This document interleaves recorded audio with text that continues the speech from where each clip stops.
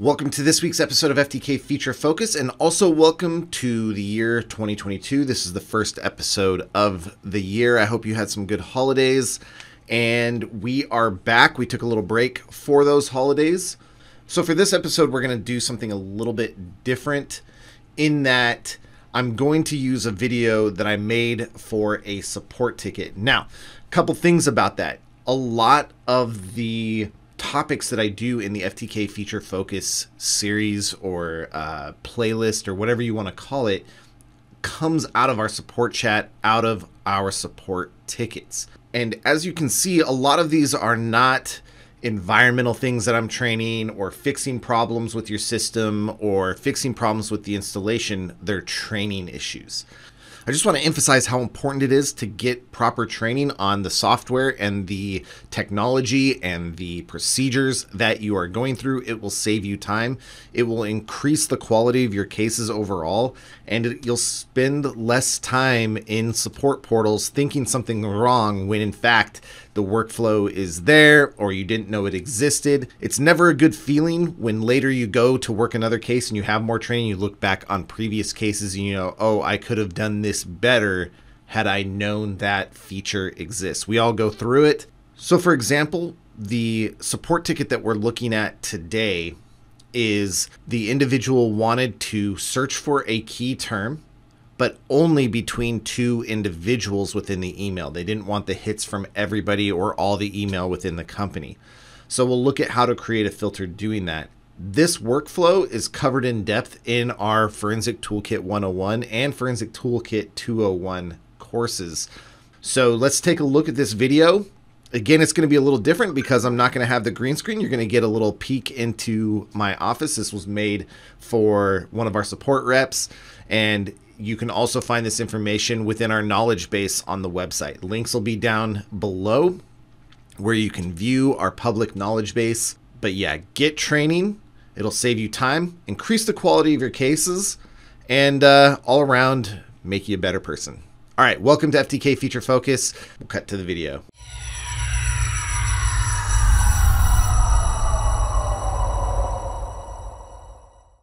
All right, so in relation to this support ticket, we need to and from or from and to two users while searching for mention of a third. So I don't really have a data set that captures that exactly, but we can work around it. So the first thing we need to do is create a filter that will reduce it to two from two the same user. So I have done that already. I have two from one, two from two. And if we do a define on that, we can see it's a simple two contains an email address. I do contains case insensitive. I'll highlight why this can work. Depending on the environment, you could do is and do a specific one. It just depends on your data set. I have to be a little more whatever. So contains case insensitive, and then the email of the first person, and then from the contains case insensitive in the second person. This could be an email address, a display name, again, depending on the data. We're going to do a match all. That means both of these have to be true. It has to go from to FunRunner from Lance in this case. Now with FTK, you can't do some of them match all and some of them match any in the same line. So we create the two from one. So two FunRunner from Lance. The two from two is just the opposite of that. So this is from FunRunner to Lance, or in this case, Blue Paladin, which is Lance's email. And notice we have to match all. So both of these have to be true. It has to go that from this to that. Okay. Then we combine that together. Notice that we're just bringing in two and two from one, two from two together here. Match any. So we're looking for emails that are from Lance to FunRunner or from FunRunner to Lance. Okay, that's what this does. This does the bidirectional, only that. If you only did like to and from, you'd only go one way. If you did or, then you would get like a message sent from Lance to Chris. And you don't want that. You want it all in the same thing. And so we can build it like that. Okay, so if we come up, because we'll do a global, because I'll show you what we can do with that. So we're going to set a global, and notice that it reduces this down to 21 out of 375. All right, so we get our conversation here. So that's all that's left on the filter. Now, you can check mark it. I do have it here. So notice that we have checked files 21, loaded 21. So we only have these here. Now we'll go over to our index search.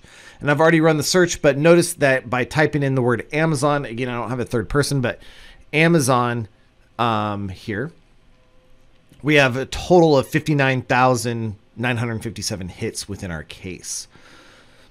So if I run a search, I can reduce the scope of this search to just the checked files.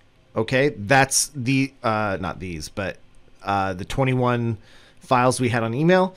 Okay, and so now we could import, if this was the name of the third person, we would be searching for that name only in the conversation or the emails that we filtered down. The other way to do this is to apply the filter to from email combined.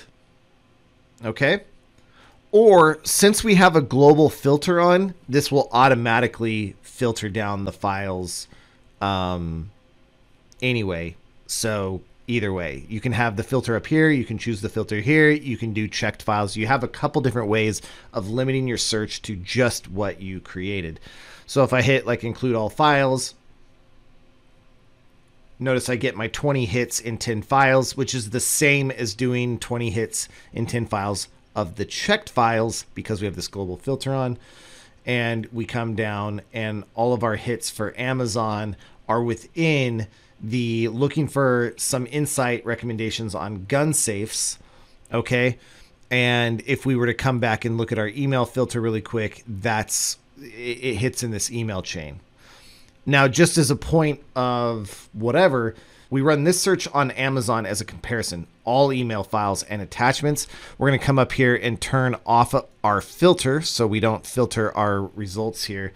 And we're going to get this 415 hits across 49 files. So if we expand that out, notice we have a bunch more. Yes, we do get our hits, but we get everything else, which we don't want. And so it's important to either check the files and filter by checked, have your global filter up, or you can always specify the filter in the search now right here, either, by specifying your to from filter combined or whatever you called it there, and you're only going to search within the files that you want using that index search. So again, this would be like the name of a person, in this case, a store, a resource, whatever, but only in as much as those two people were talking. So yeah, that's how you do that.